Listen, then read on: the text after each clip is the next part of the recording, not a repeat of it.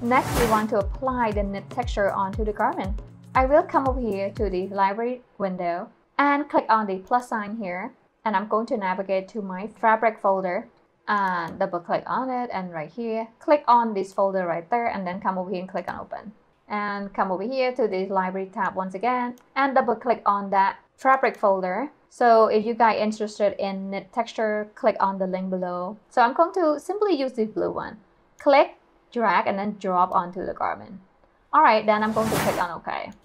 So after that, I will come over here to Object Browser and click on that fabric. I want to create a copy here. Then I'm going to simply click on the 1x1 rib fabric and then drag onto that copy one. I'm going to change that to 1x1 rib. Then here I'm going to change this to cable.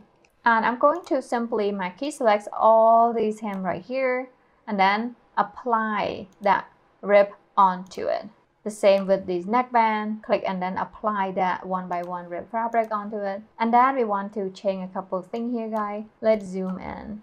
So I'm going to my key select this neckband and come over here to this fabric texture tool here in 3D toolbar. And we want to click and then drag. So you can drag until you see this blue and then gray, okay? Or black, how you like. And create this perfect neckband. And I'm going to do the same here. Simply my key selects all these sleeve cuff and hem. And then come over here, click on that texture tool. And I'm going to simply click and then drag until I see this. So by the way, guys, this is a little bit of gray and this is black. I can also rotate this and then turn all gray or leave it as black. Like that will be fine too. And as you can see right here, it worked really well. So next, we want to do a couple more things here. The natural knit, let's hide the avatar so we get to see.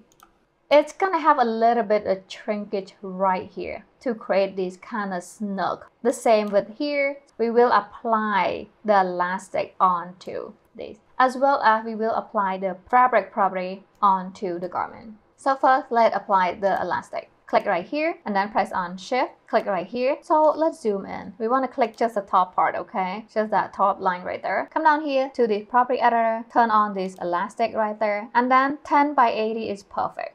Let's simulate first and then see what it looks like. Okay, so as you can see right here, it's now kind of shrink it in. Let's stop the simulation and then turn on the avatar and see what it looks like. So now it looks so perfect. And that is the neck. We want to apply different value. Elastic down here and the hem. So I'm going to come down here and then let's click on the bottom right there. Right here, press on shift, right here. And then come to the property editor, turn on elastic. We want to change this to 2. And then come down here, we want to change this to 95. And then press on the tab key. After that, I will click on the simulation icon to simulate. Let's stop the simulation.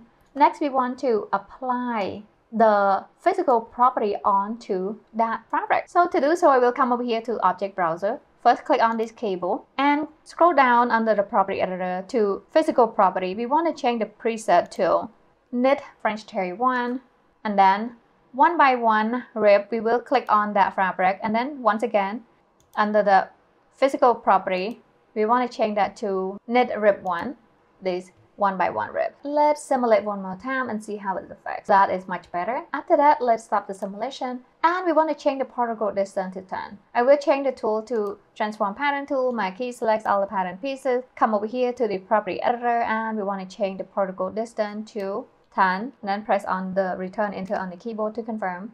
Next, let's simulate one more time, guys. And as you can see right there, the garment getting better and better. Okay, there you have it, design tutorial. I hope you guys found the video helpful.